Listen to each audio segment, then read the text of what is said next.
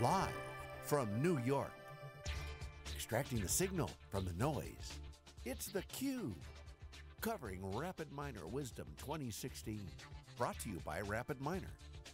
Now, your hosts, Vellante and Jeff Frick. Hi everybody, we're back to wrap up RapidMiner Wisdom 16. We're here in New York City. Day-long event, actually started yesterday. Last night, the place was crawling with data scientists, Jeff. Good event, a lot of good thought-leading, conversations. Clearly this industry, what do we want to call it? Big data, predictive analytics, machine learning, Hadoop, et cetera, evolving, beyond the sort of tire-kicking phase. We're well beyond that. I think we were beyond that last year. Really into the, okay, how do I get more value out of this? We know this is an imperative. RapidMiner, as a company, fresh injection, I think it was 16 million. 16, yeah, cash from Nokia Ventures. So that's key. I think that's really important because funding is drying up. B rounds are getting very difficult. You talk to you guys out on the West Coast. Furrier has his nose to the ground on this stuff, and it's very clearly the sentiment is changing. People are nervous. Obviously, you see that in the stock market. So having a fresh injection of cash obviously is important because now you can focus on the business.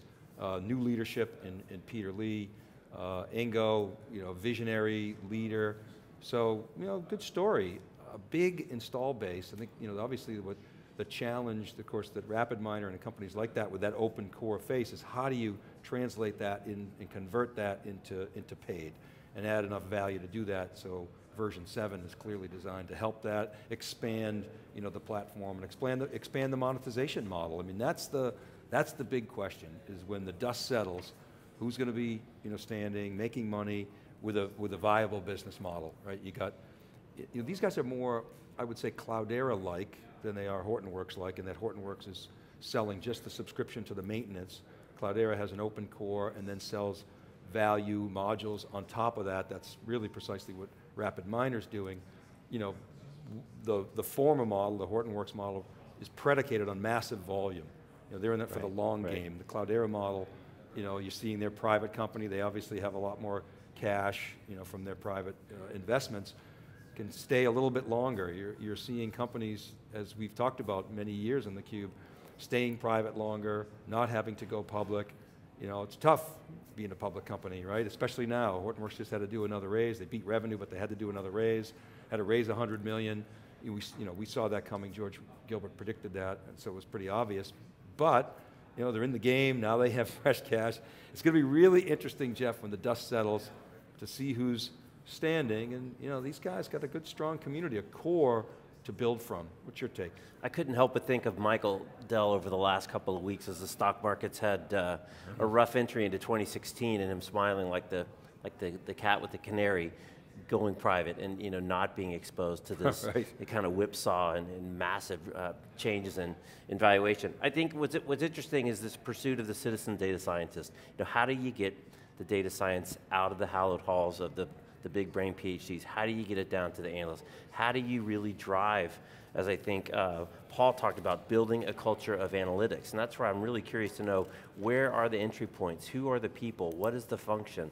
What is the application where you can start to move, kind of mid-tier decision makers into data-driven decision making, or they can really start to pull that in. I thought the marketing example was interesting because you start to hear a lot of that in marketing. We don't cover a lot of pure marketing events, but marketing is one of these scientists that's really moving now because they have the data to more of a data-driven execution as opposed to the classic marketing. 50% of my marketing budget is wasted. The only problem is I don't know which 50% it is. So I think that pursuit of the data-driven citizen data scientist is really important, and I think that's really going to define it, because that's the only way you're going to really grow your TAM. That's the way you're going to really bring a lot more people into this portfolio, a lot more people using the applications. And then the other thing that will be interesting to see how it sorts out is the ecosystems and the continuing shifting sands in the ecosystems.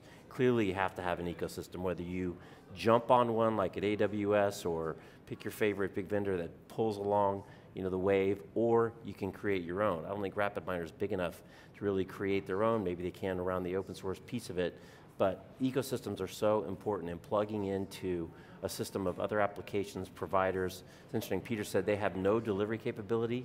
You know, right now they depend 100% on their partners. So that's goodness in that it's a clear value proposition for somebody like PwC. And if they're here, obviously, they wouldn't be here if they didn't see the opportunity to build a really big practice. But to me, that's it, David. How do we get out of the data scientists? How do we get out of, you know, kind of the unfulfilled promise of traditional BI, which I think people love to still put that in a bucket, and get more data-driven decision-making broader into the company? So we've been on this theme, you know, for a while now of systems of intelligence, expanding on Geoffrey Moore's concept. And in our world, it's really, when we talk to our practitioners, it's all about bringing analytic and transaction systems together, leveraging the systems of record and evolving those into systems of intelligence, not creating separate bespoke systems of insight, really bringing those two worlds together. And speaking to George Gilbert, some of the things that he's going to be focused on is helping practitioners think about machine learning in the context of focusing on both business outcomes, but at the same time improving their analytics capabilities. And they're complementary, but you don't have the resources to do all of them. So how, based on your business requirements, can you sort those out? How do you prioritize projects? You know, should you look at the business impact, and how do you assess the technical capabilities and the risks associated with that? Still a lot of customization in predictive analytics and machine learning. You know, how can we move toward and leverage more commercial off-the-shelf software? Clearly RapidMiner's trying to create that platform, but still a lot of customization going on. And how do you protect your IP if you're bringing in outside consultants? You talked about PwC here, world-class consultant. You know, how do you deal with that? Can you deal with that contractually? I mean, you have to be, you know, very careful when you bring in professional services for that customization. How do you protect your IP? You know, the people skills, we heard from David Weissman today, the organizational models, centralized versus distributed, hybrid with a lean towards centralized. You know, George talking about helping customers sort of sort through that with frameworks, you know, that allow us to sort of better understand what the right fit is for your particular situation. So that's where a lot of the research is going to be focused this coming year. Obviously theCUBE plays a big part of that. We're expanding our networks. theCUBE, you know, alumni network is a huge part of that. We did 77 shows last year. We're kicking off this year, obviously, in our, you know, big data wheelhouse. We've got, I think, 6 big data events planned this year. We got Spark Summit East. We'll probably do Spark Summit West. We got the big data SV and NYC that we do every year. That's 4. Then we got Hadoop Summit in San Jose. We're doing Hadoop Summit in Dublin, which I think is in April. So that's at least 6 big data shows, independent of the other ones where we go. It's a, you know, where it's a vendor show, like a Splunk, for example, or a Tableau. Hopefully those guys will, you know, have us back. So lots of focus on big data. Obviously infrastructure. You know, our tradition. Stu's doing the Gillette Stadium today, the VTUG, you know, the core, VMware, Audience. Obviously Oracle, you know, is infrastructure and apps. The ServiceNow shows, and of course cloud. Big cloud emphasis. We do reInvent every year, as well as other cloud shows. We got IBM Interconnect coming up, which is a big cloud show. So talk a little bit about sort of your plans for theCUBE in 2016. So we're going to continue to do what we've done, and we're going to try to do more. So as you said, we're going to continue our real big presence in big data. We're going to really continue to go in cloud. I think we're going to pick up a couple of new AWS shows. We're talking about potentially in Chicago. I don't know, Dave, we've ever done a show in Chicago with theCUBE. AWS Summit is going to be there. You know, they have their regional shows. We've done San Francisco for a number of years. AWS Summit, I think we might do New York this year. And then the other opportunity is that we're looking at is a continued global reach.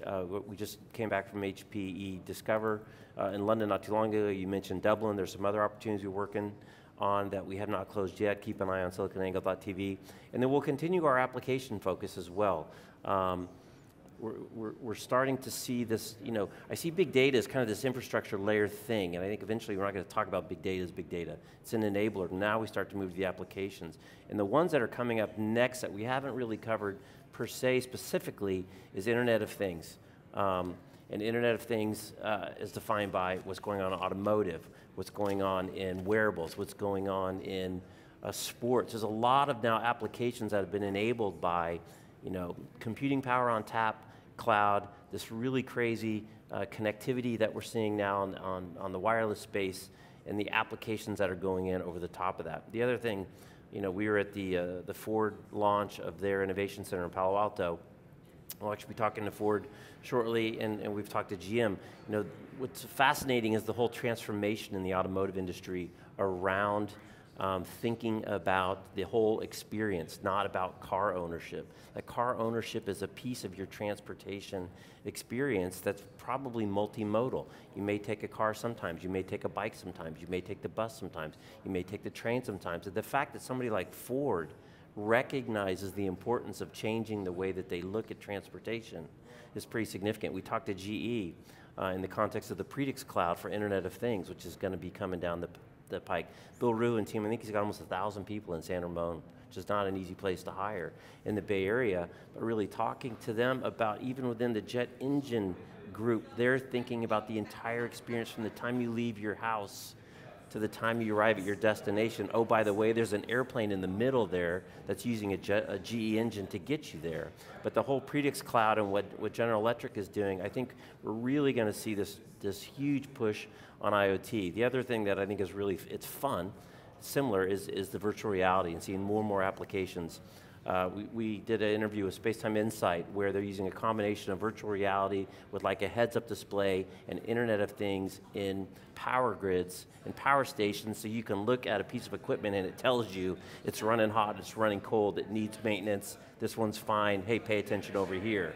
So I think that's another area that we're going to see. It's a combination of these other technologies coming together, and it's big data, and it's cloud, but now I think we'll see a lot more in the application layer and really ways people are transforming their business, and I'm really excited about some of those opportunities. I'm glad you brought that up about IoT. So George Gilbert's been doing a lot of work there too, along with David Floyer, talking to Ingo off camera, and basically there's the piece of, the humans are the last mile narrative, and that's certainly true for much of the predictive analytics, but a lot of it is going to be machines talking to machines, and predictive analytics fits in there as well. When's the windmill going to break? I don't want to have to do a truck roll every time to figure out when that windmill's going to break. Furry and I talked a lot about this at HPE Discover, and basically, of course, you want to instrument the things, but the things better be connected if you're going to instrument them, because otherwise the data is going to be out there in an island, and then of course what data actually comes back.